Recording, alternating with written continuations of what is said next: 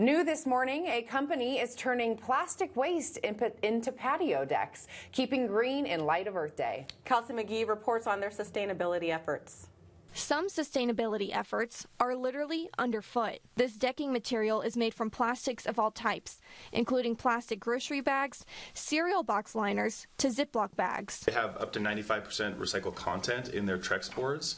On an average 16-foot board, that's over 2,250 plastic bags. Bend company Webfoot Home Improvements uses Trex products on about 100 decks a year and appreciates its recycled content. If you take the amount of recycled bags in the average 500 square foot deck, that means that we have used about 14 million plastic bags and wraps and stuff in our decks that we've built. To collect plastic material for its products, Trex works with grocery stores like Fred Meyer. Has it been successful so far? A lot of people coming in to bring their stuff?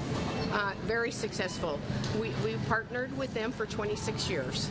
At Bend's Fred Meyer, there are 2 bins where customers can drop plastic bags, which are then picked up by Trex. Zero waste, zero hunger. It is the company initiative. So anything that can be recycled or repurposed, the company is 100% behind.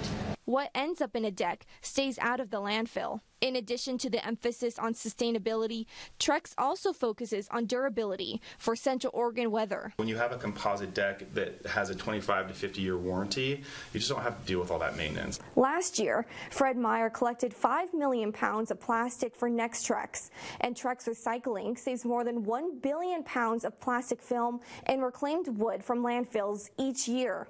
Kelsey McGee, News Channel 21.